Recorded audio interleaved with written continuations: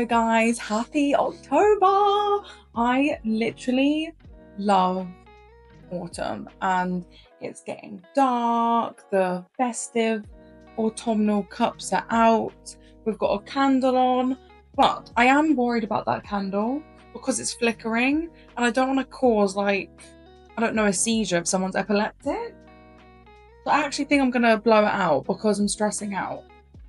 It is really flickering. It was there for the vibes, but I don't want to cause any issue. But anywho, I can't believe we're already in October. It feels like this year's gone so quick. I don't know if anyone else feels that way. I just find this time so magical, more cozy, and I literally have been dying to catch up with you all with the last book series I read in September before we entered October, and that is The Folk of the Air series by Holly Black. I'm so glad I finally got my hands on it. If you haven't seen the video, I bought a romantasy mystery box bundle from TikTok shop, hoping to get this series, and I didn't get it. So this was going to be like a next year read for me, but then people in the comment section, just everyone hyping this book up, I had to read it. I had to. I felt so left out and I wanted to see what the fuss was about Jude and Cardan. So I went and bought it and I'm so glad I did. I was able to finish this series in 5 days and I read The Wicked King in 11 hours. I have never freaking done that with a book series before, so that just shows how engrossed I was in the story. I loved it. That's not to say I loved everything about it. I definitely have some things I wasn't so keen on, but that's the whole point of this video, just to discuss my experience with this series and deep dive into some of my feelings, because there are some things I need to know if people feel the same as me, particularly about one character. We will get to her soon. Now, just in case you haven't heard of this series, let's quickly go over the plot of the first book, and that is The Cruel Prince. And this is a YA fantasy which follows a mortal girl called Jude. At the age of 7, her parents get murdered, and then her twin sister Taryn and her older sister Vivian end up getting taken away to the realm of Faerie, and she is brought up there by her parents' murderer, which in itself is savage, and I can't imagine the mental turmoil you would have with growing up with your parents' murderer and kind of having that Stockholm syndrome situation where you fall for your captor in a way. But that's kind of what happens with Jude, and it jumps to when she's 17, so she's grown up in Faerie and all she wants is to fit in. She wants power. She doesn't want to be afraid because mortals are looked down upon. They are pretty hated and they are at a massive disadvantage compared to all the other creatures living in Faerie.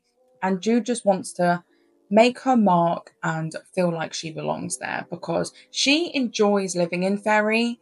She doesn't want to go back to the mortal world. So she's determined to pave her way in this world.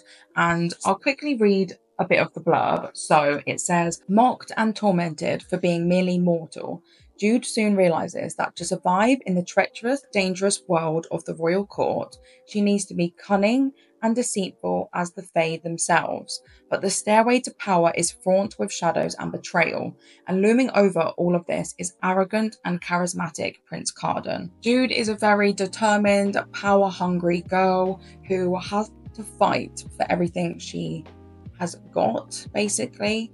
But whereas Cardan, he is the complete opposite. He is a spiteful, bratty prince character who seems like he can get whatever he wants. But overall, they couldn't be more different, Jude and Cardan. And I liked their love-hate relationship because they really do hate each other. And that hate turns to loathing because they end up hating themselves with the fact that they like each other. Then that loathing turns to lust.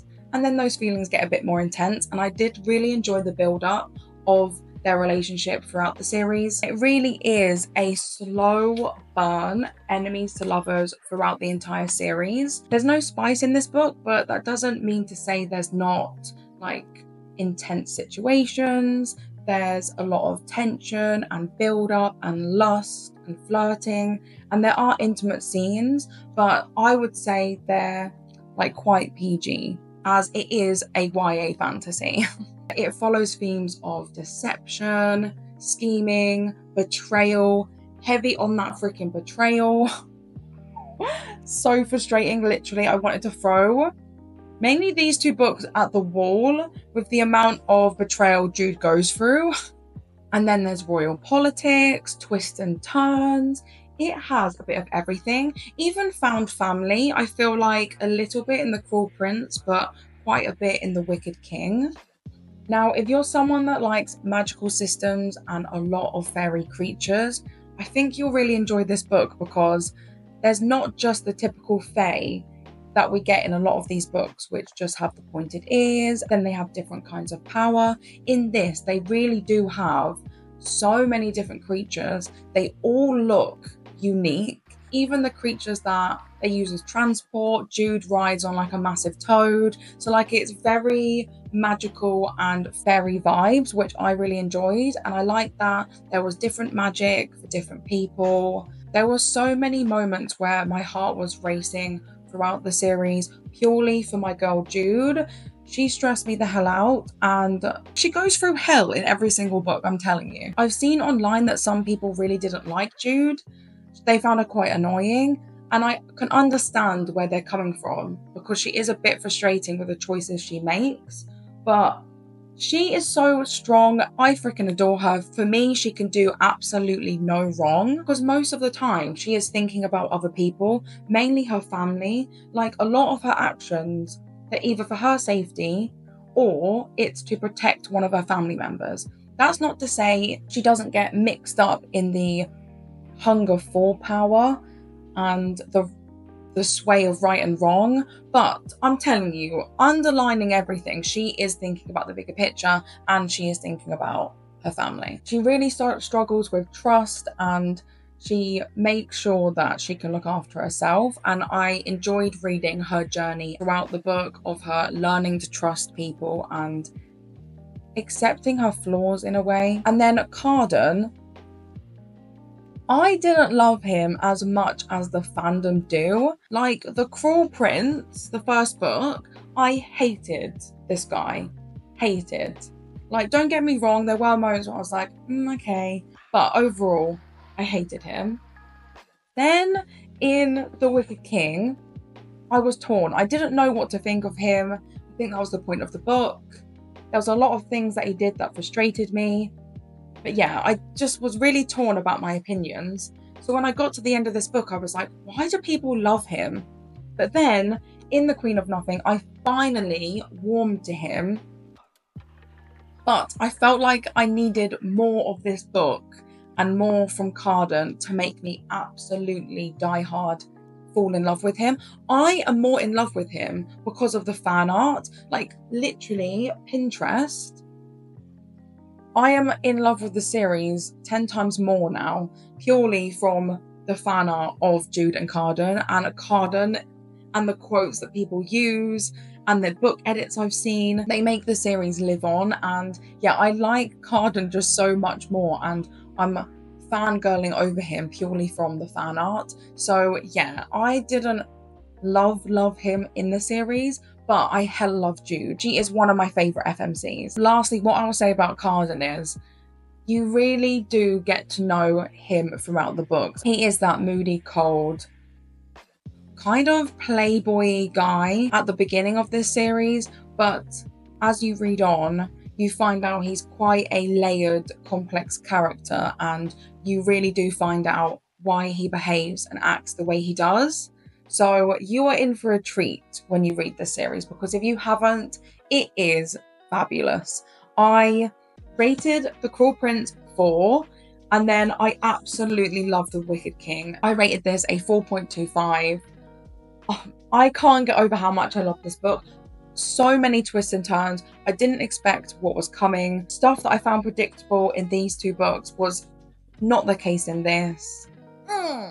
But then, sadly, The Queen of Nothing, the book dropped for me. I didn't think it was as good as the first two, and I rated it a 3.75, so still a good rating, but I felt like the pacing, the writing, and just the overall how everything went about, it just felt off and quite rushed, which was a shame, but it was still a great series, so I hope you read it. Now, I'm going to go into Spoilerville because I need to just dive into each of the books. I'm going to be going through my experience 1, 2, and 3 and just how I felt whilst reading them, because I'm telling you now, this gal went through every emotion.